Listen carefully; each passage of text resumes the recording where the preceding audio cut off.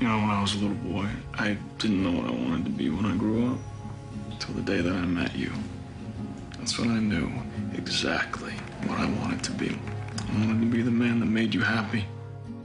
I get excited and incredibly proud of knowing that Jack and Rebecca are a couple that people have fallen in love with.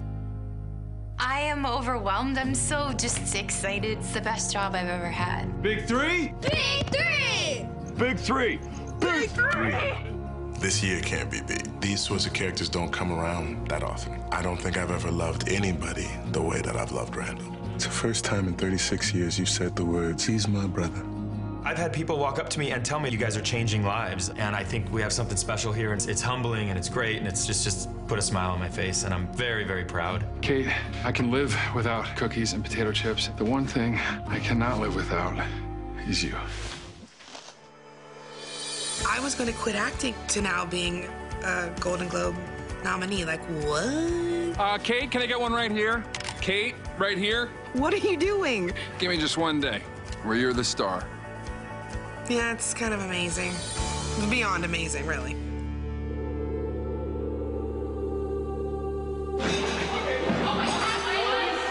careful, be careful.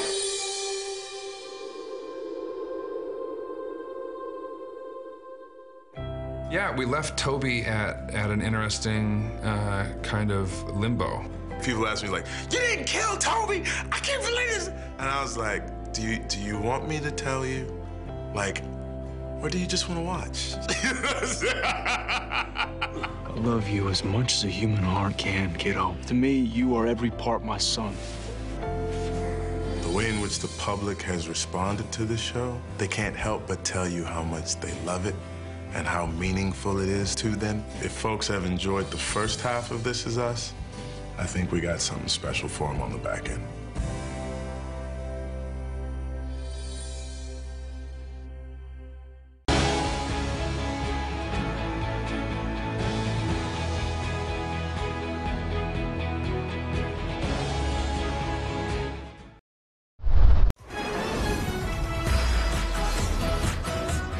Where were you when you heard the show was nominated? I was on my couch this morning, script already open, working on what I need to do on a daily basis. Early, Milo. Yeah. I don't sleep a whole lot. But I have my computer open, and I was keeping an eye on it. I was scrolling through, and I was like, oh, great, look at this. Oh, wow. Chrissy got nominated. Oh, wow, Mandy got nominated. Oh, wow, Sterling's nominated. Oh, and then the show. It was so, it was one of those things that built, and just an exciting moment. Yeah, Mandy said that she heard about her nomination from you. It was just funny. I feel like it's one of those moments, TV husband and wife. I felt like I was kind of rolled in bed, rolled over in bed, you're nominated. I'm so proud of you. I love you.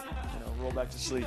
I am fortunate enough to be the very first audience of her performance. I'm proud. I'm deeply proud and honored to share that with her, and she's just beautiful in what she does, and it's exciting.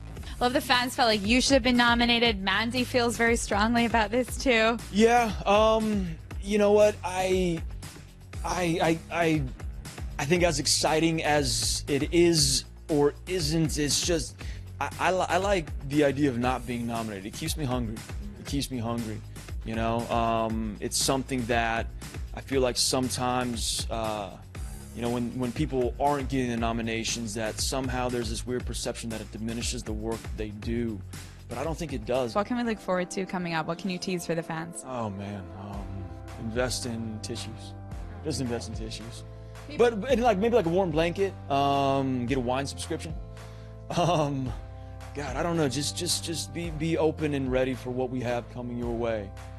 Really, there's some beautiful scripts coming out and some beautiful work coming up. It's all very exciting.